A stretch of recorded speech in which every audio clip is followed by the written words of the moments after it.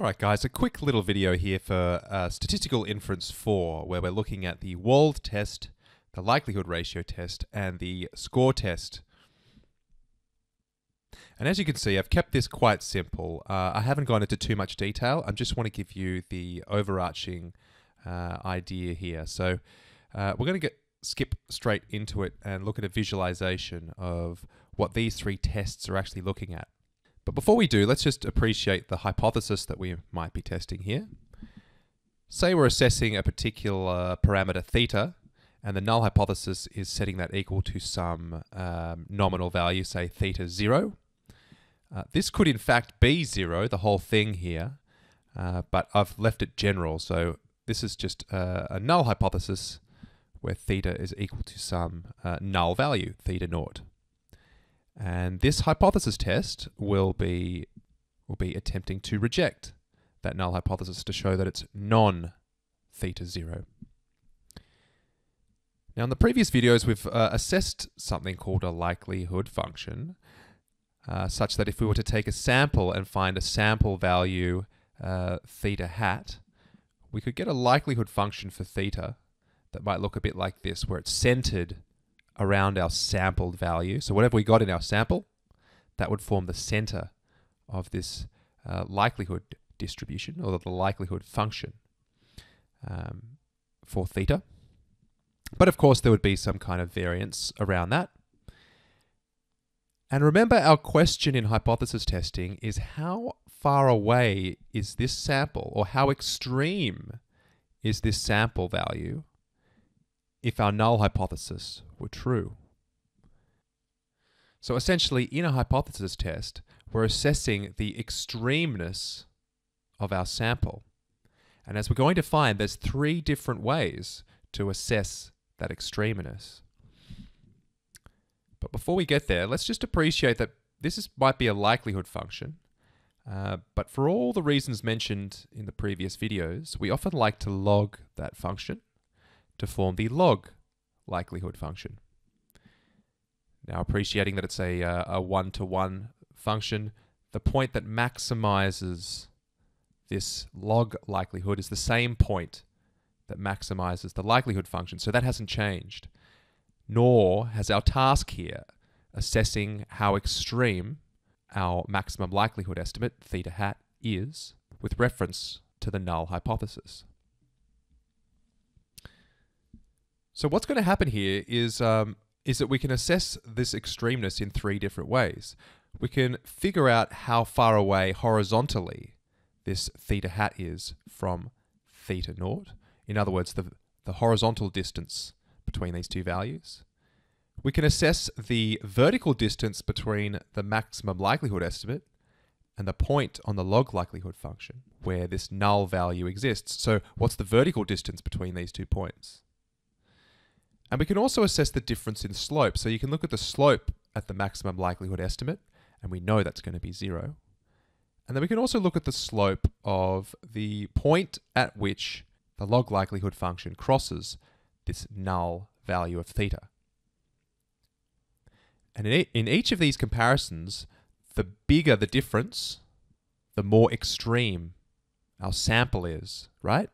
In other words, the more likely we're going to be to reject the null hypothesis. So let's do this one at a time. So we'll zoom in a little bit. Our first test we're going to look at assesses the horizontal distance between our sample value and what we're testing against, our null hypothesis. And that's called the Wald test. Now the Wald test statistic, you can see on top here we have theta hat minus theta 0. That's that sort of horizontal distance.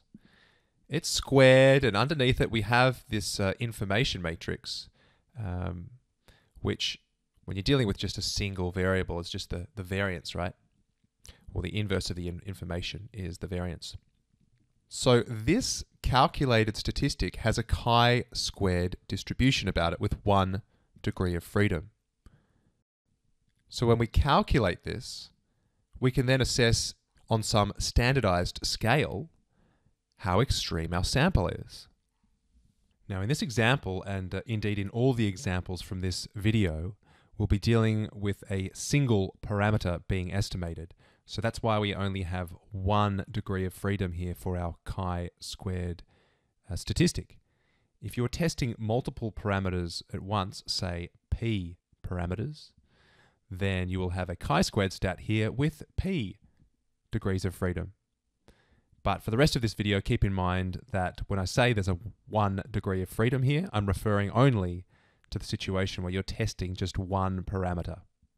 So it's somewhat simple just to sort of sub in these values that you get from your sample. I mean, you're going to have a sample estimate, right? And you're also going to have a null hypothesized value. Notice here that the information here is to do with the null hypothesized value. Or in other words, it's the information under the null hypothesis. And sometimes that's actually more difficult to assess. So what we can do is we can approximate it by using what's called the estimated information, which is exactly the same thing. You'll see that nothing's changed here, except that we're using our sample value here in the information, as opposed to the hypothesized value. Now, in doing this, we get a very similar statistic here, a Wald test statistic. And it's now technically called the approximate Wald test.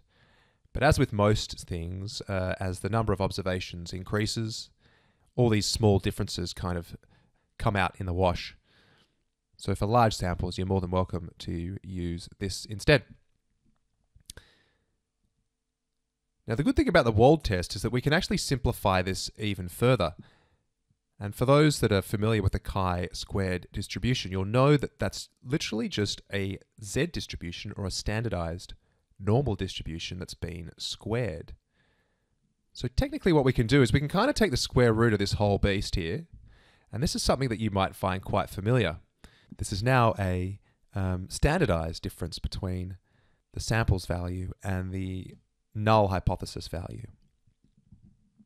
And all we've done is taken the square root of everything, and this is distributed as a normal distribution. And we've seen this so many times in statistics.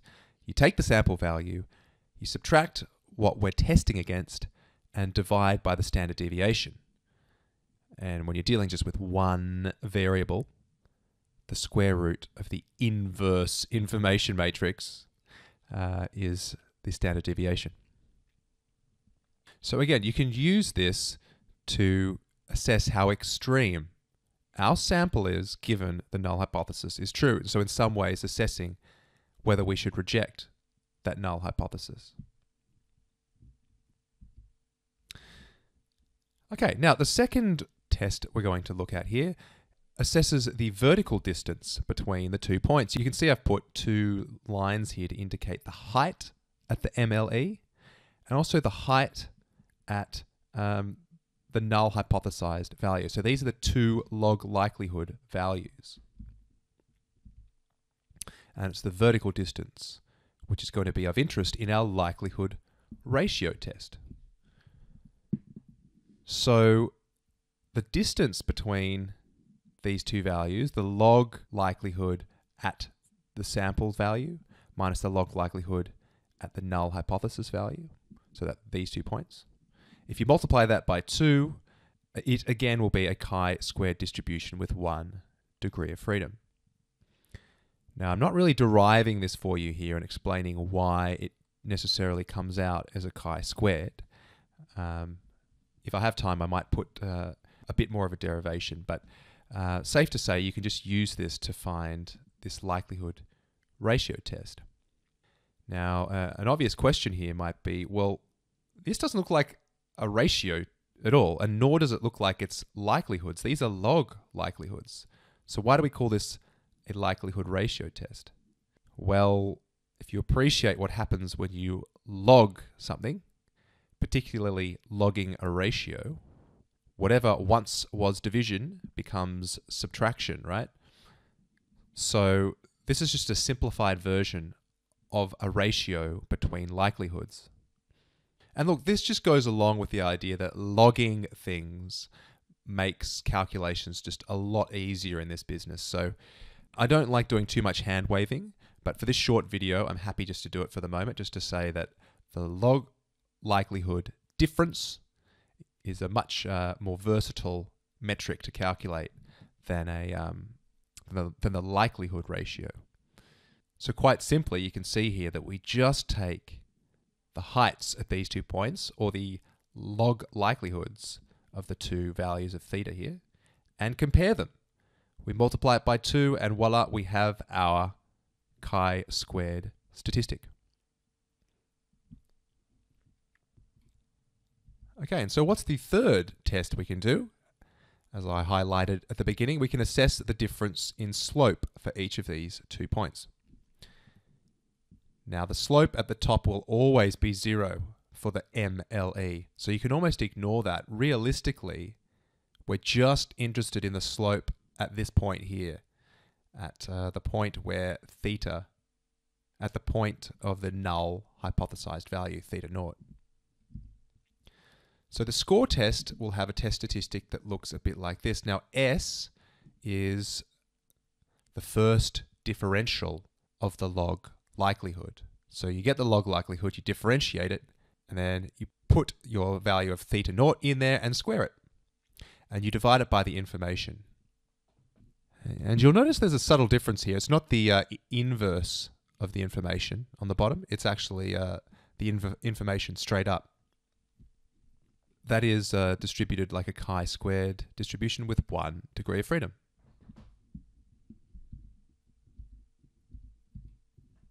With 1 degree of freedom. Now, an interesting question you might be asking here or thinking about is, why do we need 3 tests to seemingly do exactly the same thing, assessing how extreme our sample is, given the null hypothesis? Well, that's a good question. And in reality, there isn't much difference between these tests when you're dealing with large samples. They'll all pretty much converge, so you could use any of those 3 tests and get the same result. There are subtle differences when the number of observations in your sample is not so great. And I'm not going to go into that here, but essentially you could choose your test based on the convenience of what you have available in your sample. One particular advantage of the likelihood ratio test, if you were to reparameterize what you're testing, you know, like making it theta squared or something like that, the likelihood ratio test doesn't actually change, whereas the other two do change. So often that's given as the reason why the likelihood ratio test is sort of preferred. But all 3 tests are generally acceptable and valid for the vast majority of situations.